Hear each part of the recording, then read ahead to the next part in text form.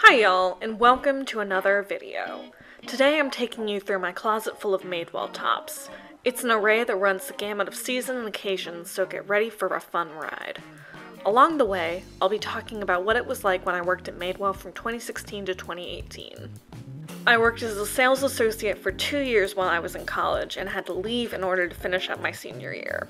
To this day, it's still one of my favorite jobs I've ever had. Let's get started. Come on! To start off, let's talk about the Madewell tops that last me through the fall and winter. This red balloon sleeve sweater top is one of my favorites, and I'm so glad that it's finally winter so that I can wear it again. Or, you know, as winter as Dallas ever gets. It has these big balloon sleeves with tall cuffs and a relaxed fit that looks great tucked into jeans. I think it's super comfortable, and it's, you know, as aforementioned, one of my favorites. This next sweater is technically a beach sweater from Madewell's summer line, but I wear it during the winter, so I don't care.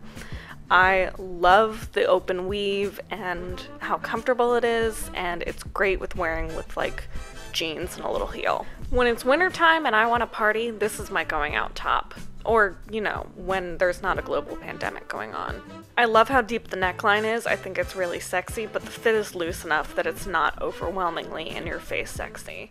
It's also really comfortable and pretty warm, so it's great for going out in the wintertime. This green sweater is one of my coziest for the wintertime. It's made mostly from nylon and merino wool with a little bit of alpaca, so it's extra warm and cuddly. It has this beautiful textured pattern on it, and it's simple and chic and pretty. This top is my autumn top. I love the deep oranges and the hint of lilac in the stripes. I think it's really flattering in the fit. It's also really lightweight, so it's comfortable in the early fall when it's still sweltering in Texas. It's also my Thanksgiving shirt. I've worn this 2 Thanksgivings in a row, and I plan on wearing it this year too, just because the colors are so perfect. Chef's kiss. Fun fact, I actually got this sweater and its twin in orange from the damage bin when I worked at Madewell. Items that are damaged or worn will be sold to employees at a super low kill price because we couldn't sell messed up items to customers. This knit was kind of fragile and prone to ripping if you tried it on while wearing jewelry, so the gray sweater has a hole in the back that I stitched up, and the orange one has a hole in the neck that I so far have been too lazy to stitch up. This is also the part in filming the video where I stopped having fun because I was self-conscious and sweaty. Don't worry, in the next clips I put my hair up, turn off the AC, and go back to the cringeworthy dance moves. Okay, now back to having fun. This sweater top is one of my favorites. I love the colorful stripe, and I think it's so much fun. If I were a cartoon character who happened to live in cold weather, this would be my year-round outfit of choice. A bold stripe can really make an outfit because it makes you look like you tried a lot harder than you did when all you have to do to make it an outfit is just set it with a bunch of simple pieces. It's also super fun and makes me feel really creative and boisterous and exuberant all day long. Okay, now onto my tops that are my favorite for spring and summer. This red shimmy shake top is one of my favorites for when I feel like having fun. It has all these pom-poms and ruffle details, and it's super cute. Last time I wore it was to celebrate Chilean Independence Day with some friends. We drank a lot of pisco and ended up shouting at people from our balcony, which was fun.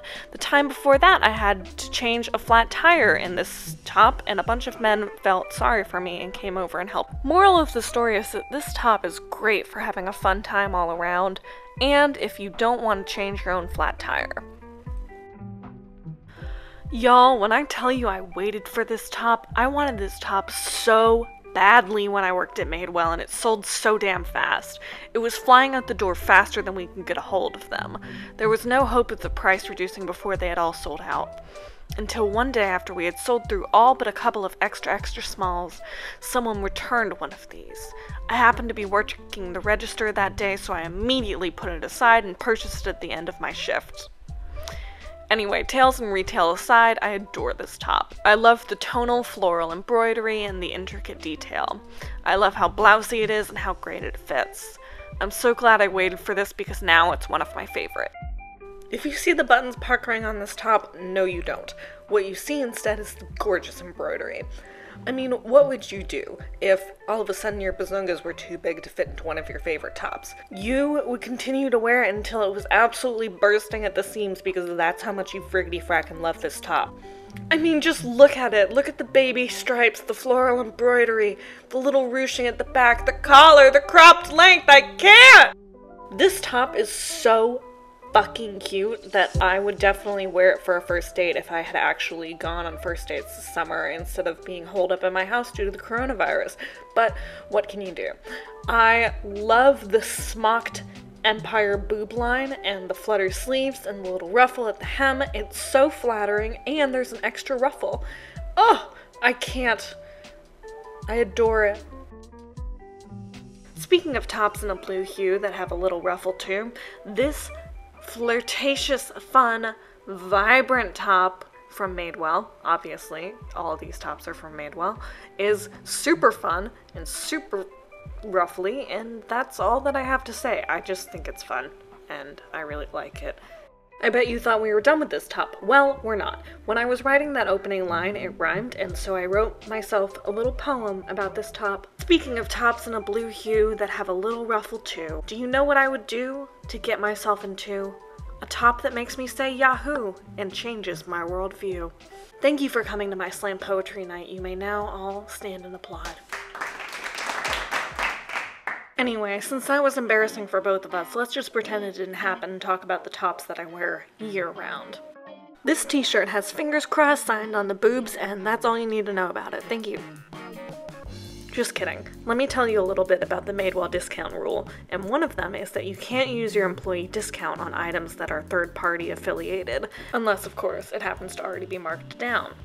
So this top was a collaboration with Unfortunate Portrait, and I bought it full price because I couldn't use my discount on it and I wanted to wear it to Disney World. So that shows you my dedication to fashion, and also my mom criticized me for not being sensible about money, so there's that.